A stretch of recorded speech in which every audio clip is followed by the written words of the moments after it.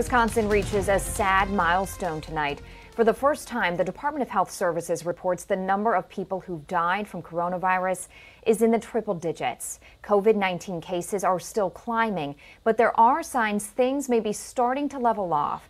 DHS numbers from today show there are more than 2,800 cases in the state, but the increase in the number of cases isn't going up as dramatically.